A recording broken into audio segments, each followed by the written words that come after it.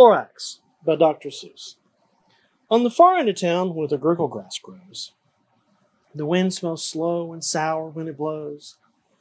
No birds ever sing excepting old crows. It is the street of the lifted Lorax. And deep in the gurgle grass, some people say, if you look deep enough, you can still see today where the Lorax once stood, just as long as it could before somebody lifted the Lorax away.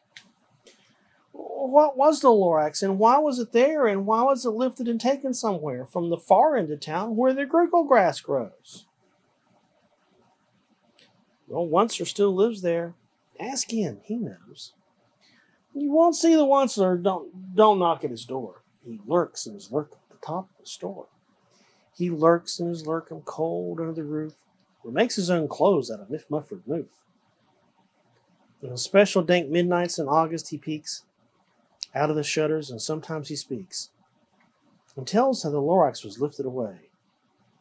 He'll tell you, perhaps, if you're willing to pay. On the end of a rope he lets down a tin pail, and you'll have to toss in 15 cents in a nail, and a shell of a great-great-great-great-grandfather snail. Then he pulls up the pail and makes the most careful count to see if you paid him a proper amount. Then he hides what you've paid him away in his snub, his secret strange hole in his grooveless glove. Then he grunts, I'll call you a whisper my phone. The secrets I tell are for your ears alone. Sloop. Down sloops the whisper my phone to your ear. And the old Oncer whispers are not very clear, since they have to come down through a snurgly hose. And he sounds as if he had smallish bees up his nose. Now I'll tell you, he says, with his teeth sounding gray, how the Lorax got lifted and taken away. It all started way back, such a long time back. Way back in the days when the grass was still green and the pond was still wet and the clouds were still clean. Oh, and the song of the swanny swans rang out in space. One morning I came to this glorious place, and I first saw the trees, the truffle trees. The bright-colored tufts of the truffle trees, mile after mile in the fresh morning breeze. And under the trees I saw brown barbaloots. They were frisking about in the barbaloot suits, and they played in the shade and ate truffle fruits. And from the rippleless pond came this comfortable sound of the hummingfish humming, a little splashing around. But those truffle trees, all my life I've been searching for trees such as these. The touch of their tufts was much softer than silk, and they had the sweet smell of fresh butterfly milk. I felt a great leaping of joy in my heart. I knew just what I'd do. I unloaded my cart. In no time at all, I built a small shop, and then I chopped down a truffle tree with one chop. With great skillful skill, great speedy speed, I took the soft tuft and I knitted a thread. The instant I finished, I heard a gazump. I looked. I saw something pop out of the stump of the tree I've chopped down. It was sort of a man. Describe him? Oh, it's hard. I don't know if I can. He was shortish and oldish and brownish and mossy. He spoke with a voice that was sharpish and bossy. Mister, he said with a sawdusty sneeze, I am the Lorax. I speak for the trees.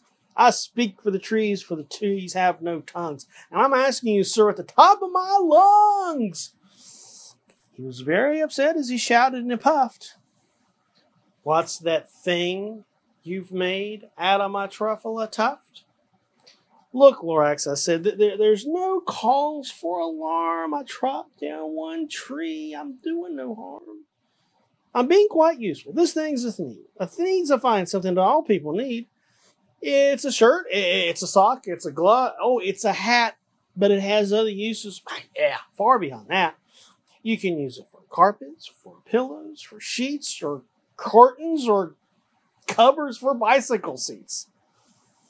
The Lorax said, Sir, you are crazy with greed. There is no one on earth that's going to buy that fool's need. But the very next minute, I proved he was wrong. For just that minute, a chap came along. And he thought the thneed I knitted was great. He happily bought it for $3.98. I laughed at the Lorax. Poor stupid guy. You can never tell what some people will buy. I repeat, cried the Lorax, I speak for the trees. I'm busy, I told him. Shut up, if you please. I rushed across the room and in no time at all built a radio phone. I put in a quick call.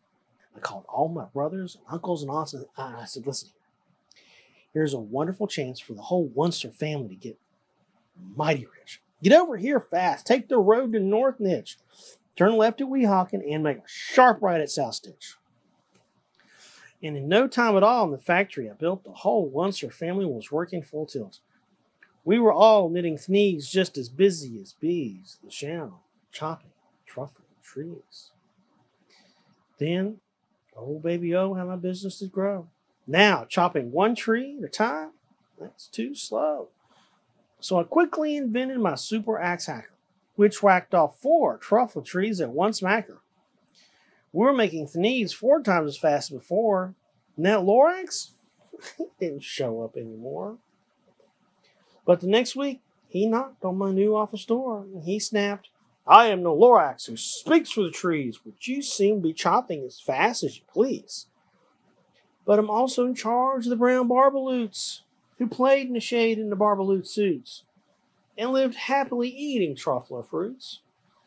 Now, thanks to your hacking my trees to the ground, there's not enough truffler fruit to go around. And my poor barbaloots are all getting the crummies because they have gas and no food in their tummies. They love living here, but I can't let them stay. They'll have to find food, and I hope that they may. Good luck, boys, he cried, and he sent them away. I, the old Wunster, felt sad as I watched them all go. But business is business, and business may grow, regardless of crummies and tummies, you know. I meant no harm. I most truly did not. But I had to grow bigger, so bigger I got. I biggered my factory, I biggered my roads, I biggered my wagons, I biggered the loads of the things I shipped out. I was shipping them forth. To the south, to the east, to the west, to the north. I went right on biggering, selling more thneeds. And I biggered my money, which everyone needs. Then again, he came back.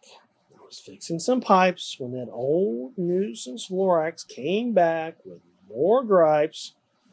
I am no Lorax, he coughed, and he whiffed, and he sneezed, and he snuffled. He snargled, he sniffed. Wunstler, he cried with his crufulous croak. Wunstler, you're making such smogulous smoke. My poor swami swans, well, they can't sing a note. No one can sing who has smog in his throat. And so, said the Lorax, please pardon my cough. They cannot live here, so I'm sending them off.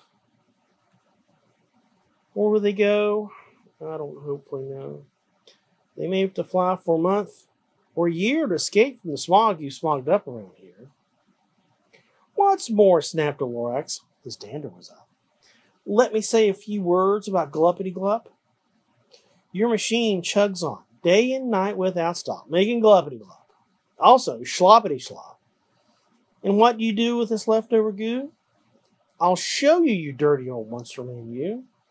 You're glumping the pond where the humming fish hummed. No more can they hum, for their gills are all gummed. So I'm sending them off. Oh, their future's dreary. They'll walk on their fins and get woefully weary in search of some water that isn't so smeary.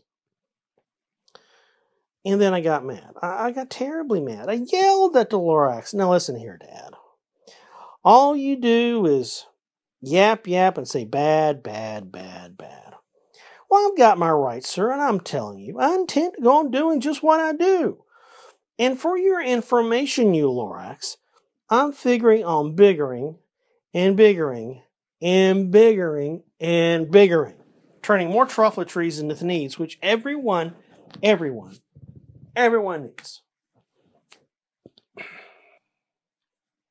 And at that very moment, we heard a loud whack. From outside in the fields came a sickening smack of an axe on a tree.